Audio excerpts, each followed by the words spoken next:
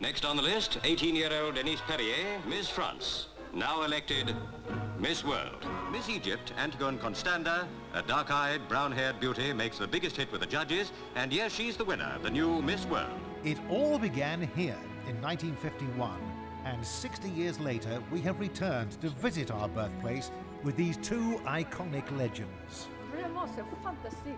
Alors, incroyable. What did you feel to come back? Here Yeah. is something incredible. I'm crying. Oh dear, I don't believe it because I know the other girl is beautiful. No? She tell me, no, this is the best you are. It's the same for me. I was so surprised. What do you think about the girls now?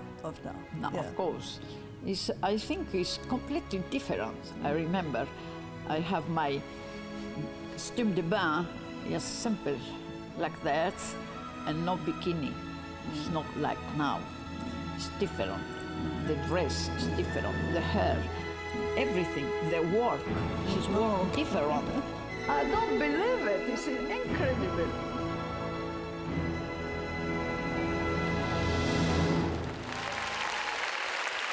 Ladies and gentlemen, aren't they wonderful? Miss World 1953, Denise Perrier, and Miss World 1954, Antigone Costanda.